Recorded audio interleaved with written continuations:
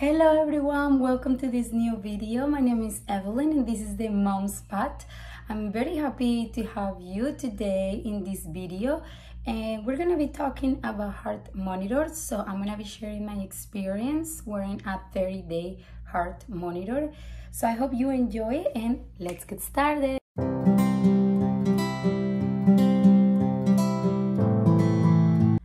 Okay, so before we start talking about my experience wearing the heart monitor, I want to explain why I had to wear one. And the story starts in December 2022 when I was diagnosed with pericarditis. I was having a couple of symptoms like chest pain. I was having some weird heartbeats. I was having tachycardia. And I decided to go to the doctor, to the cardiologist. I was in Colombia at that time, and they did an ultrasound for my heart, and that's where they found the inflammation around my heart. I did not have fluid. Some people experience some pericardial effusion, but I did not have effusion. There was no blood around the pericardium area. It was just like dry inflammation. And I started having I started the treatment for pericarditis, and 5 months later I had to see an electrophysiologist. Why? Because I started experiencing some weird symptoms. Like, I had no idea what it meant, but I was like laying in bed, and when I would change position, my heart will get super high. I will get tachycardia just by changing positions, like from sitting down and standing up, from laying down to standing up. It was very difficult. I was very worried, and I just decided to tell my cardiologist, hey, I feel something's not good. I feel very tired. I get lightheaded. I get like nauseous when I get up. I feel like, palpitations, like my heart is gonna pop out of my chest. So I would like to get that checked and see what's happening. And yeah, so my doctor referred me to the electrophysiologist, which is the doctor, the cardiologist who focuses in the electrical part of your heart. So he's the one who can prescribe like a heart monitor, who can do all kinds of procedures that involve the electrical part of your heart. With that being said, I was to my first cardiologist appointment with the electrophysiologist, and I didn't know what to expect. So I started telling him a little bit about my story. I was like, hey, I've been dealing with pericarditis for this time. I've been experiencing some tachycardia.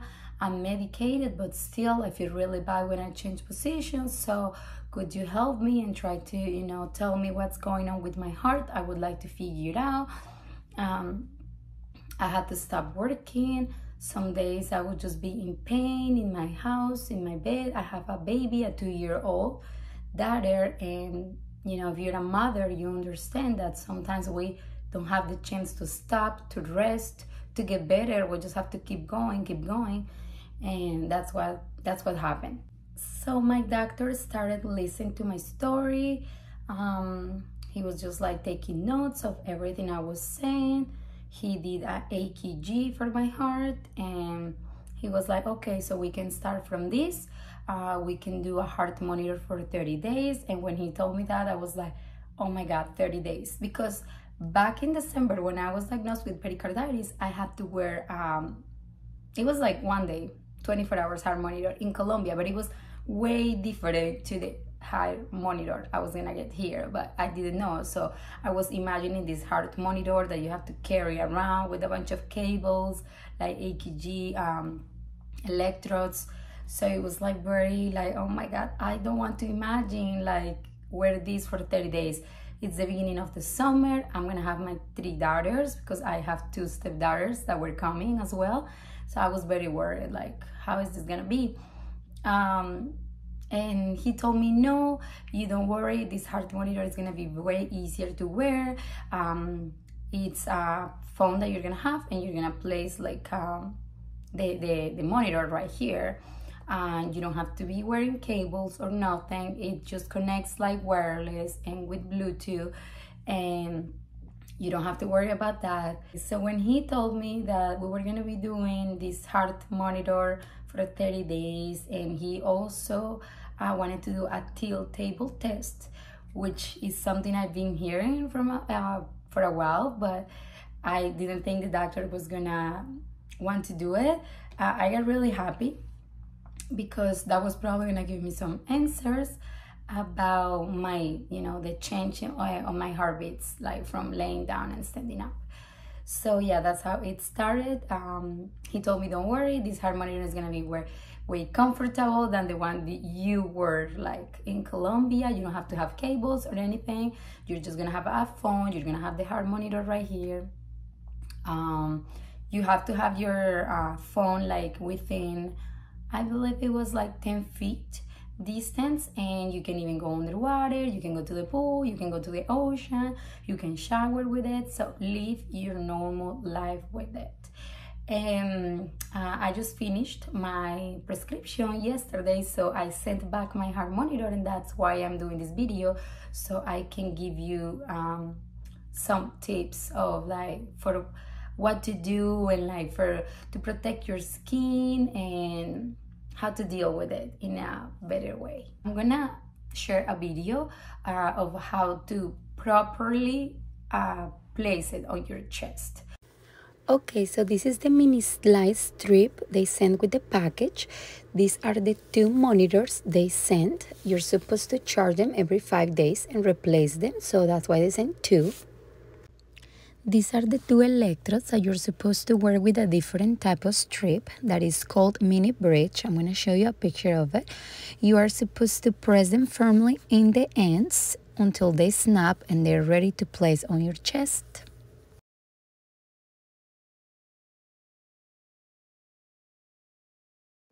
So this is the phone that you're gonna be using to get all the data from your monitors. It comes with a charger, and it has 2 ends, one to charge the phone and one to charge the monitor.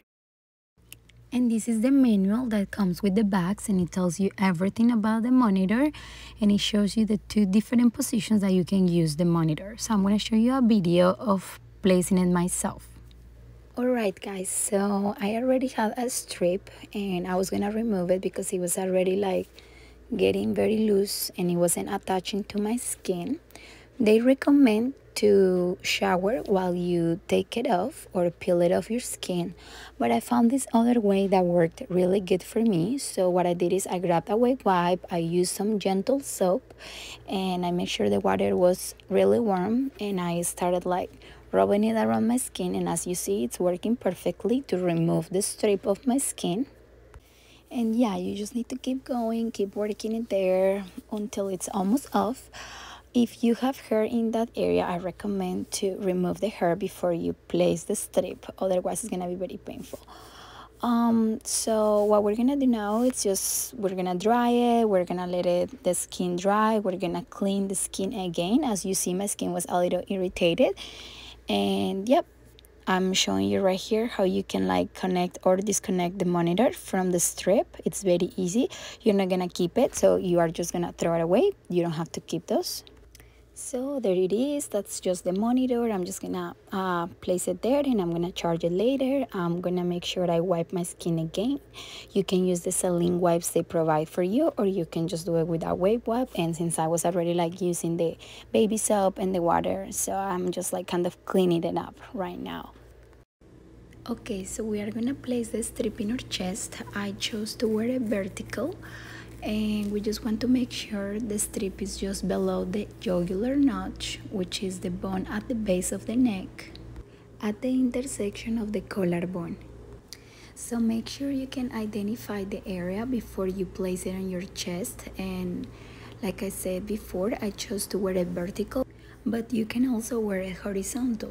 You just need to find whatever works for you and however you're gonna feel more comfortable. That's what's important. So now we're just gonna place the strip in our chest. It can be a little bit difficult sometimes when we try to do it ourselves, so you might need to ask for help, or you can just use the mirror to help yourself. But it's actually just all about practice. Trust me, like after the second time you do it, you're gonna be better at it. Okay, so now we're just gonna go ahead and like peel the second part of the strip, and we're gonna do it very, very, very carefully, just to make sure we're not gonna have any wrinkles around. And we're just gonna place it, and we're gonna use our fingers just to press on and make sure it's all around that area. I usually have to change the strips every 2 to 3 days, but I live in Florida, so I'm outside all the time and it's very hot over here all year around. But it will depend on your activities. Some people can last up to 5 days. Okay, so now we're gonna see this sign that says poor skin contact. We are gonna go ahead and press the button in the center of the monitor, that's to turn it on, and the phone is gonna start checking if the position is correct and if it has a strong connection, the monitor and your skin. It can take a few seconds, up to 1 minute. You just have to wait. Like you see, it did it, and this is what you're gonna see in the screen. It's just checking if the monitor was placed correctly and if the contact is strong enough.